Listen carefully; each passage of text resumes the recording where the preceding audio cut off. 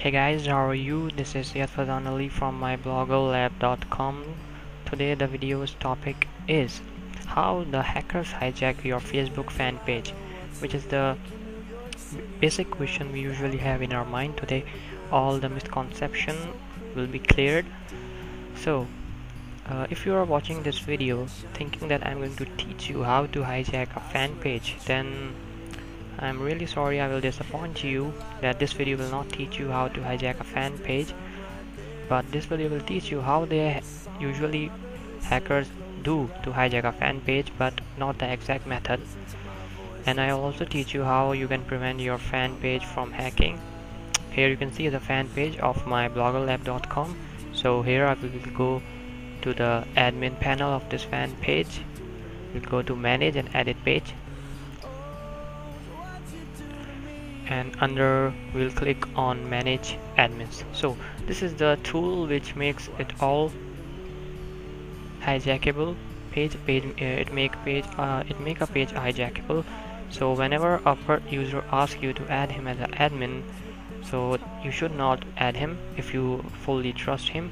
If you add another admin, it will just allow him to remove you. So let us do a demonstration. I will add a person as an admin, click save, and now for the security reason I will add my password, allowing them that I am the one who is doing it. Now I'll click on confirm button. Now here you can see the user is added as an admin.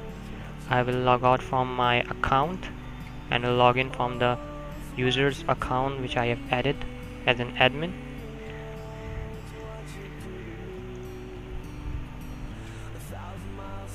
Here it is, I am logged in from the other user's account. Here you can see the page is coming. I will click on it. Now here you can see everything is same which I had previously in the previous account, the main admin's account. Here's the second admin's account which I have added currently. You can see all the things are same. Here I can delete any post I like. Here's the option of delete. I can remove any post, pin to top, delete it, hide from the page. I can highlight it, do anything that admin had. Now I'll go to the admin panel. Here's edit page, same, manage admin.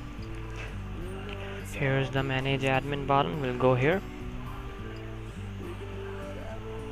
Now here you can see from my old account which was Said Fazan Ali, and now I am logged in from Arslan Ali, the secondary admin. The primary admin was Said Fazan Ali. Now you can see from secondary admin Said Fazan Ali, I have the permission to remove Said Fazan Ali. Here's the option, I can click it, and here voila. So you see how easy was that, how we can easily remove an admin. So it's better not to make an unknown person admin until you fully believes him. So thanks for watching the video. Keep visiting mybloggerlab.com. It's bye from me.